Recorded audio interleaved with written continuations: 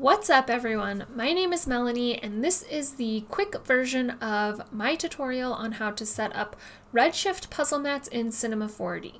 I'm just going to go straight through the steps, but if you're confused or want further explanation, I suggest you check out the full version of this tutorial, which can be found here. Or here.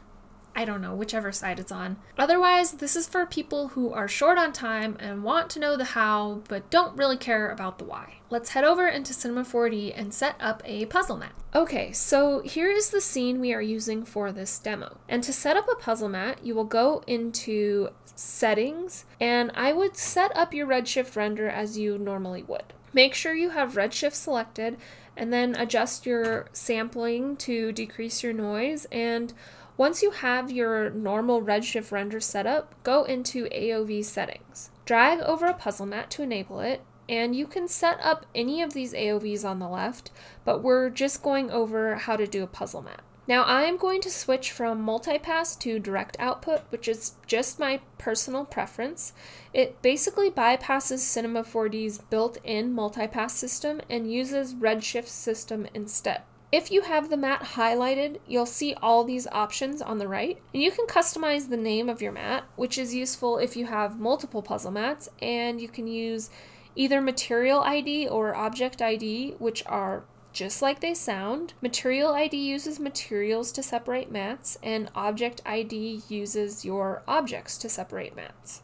If we use Object ID, we need to put Redshift tags on individual objects. So to do that, right-click on the object and add a Redshift object tag.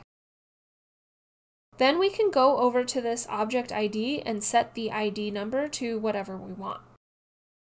Then we want to make sure that we set the same number into one of these channels. And now Object ID 1 is set to the red channel. So I'll set up 3 objects real quick so you can see. 3 is the maximum amount of mats you can have in one puzzle mat, but you can create multiple puzzle mats if you need more. You just want to make sure that they contain unique numbers. So use 4, 5, and 6 for instance, instead of 1, 2, and 3. To see if your mat is working, you can check it in your Redshift render view, but you have to change from Beauty Pass to whatever mat you're looking at. In this case, it will be the object puzzle mat. And then click this bucket mode, and it should start populating a 3-color image. Now, even though you can create a 3-color mat, you don't have to. If we made all these object IDs number 1, we could just render a single red mat. Material ID works the same way, but you adjust your material ID in the material itself. So to set this up, you want to go into your material under Node Properties and set Material ID to whatever you want. So if I set up a Material ID for these main colors, purple, yellow, and blue, you can see the mat is separated by these 3 materials.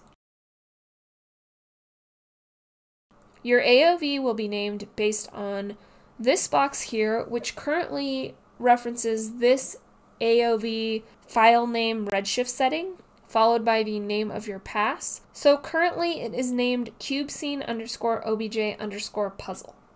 Okay, so when you render, this will show up in your folder along with the main Beauty Pass. Let's head over to After Effects to import it. Over in After Effects, I just brought in my Beauty Pass and the 2 mats I created. So to get puzzle mats to show up, we'll bring over the puzzle mat on top of our main pass, and you can see the 3-colored mat. To use it as a mat, we need to go to Effects, Channel, Set Mat. And now you can see we can change this Use for Mat setting to whichever channel we want. Then we can just take an adjustment layer, add a hue and saturation effect, or whatever effect you want to adjust, and we'll add an alpha mat referencing the puzzle mat. And change this to be, say, the red channel, and any adjustment effects that we put on the adjustment layer will be only applied to the red mat. And we could just set this up the same way for as many adjustments as we need. And that is the gist of how to set up Redshift puzzle mats in Cinema 4D and import them into After Effects.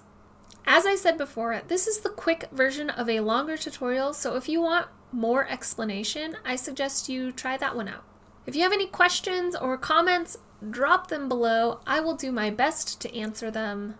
Once again, my name is Melanie. You can find me at MoGraphMel across all the social media channels. If you found this useful, hit the like button, subscribe to my channel, all that good stuff. Thank you so much for watching. I hope you all have an awesome week, and until next time, happy animating.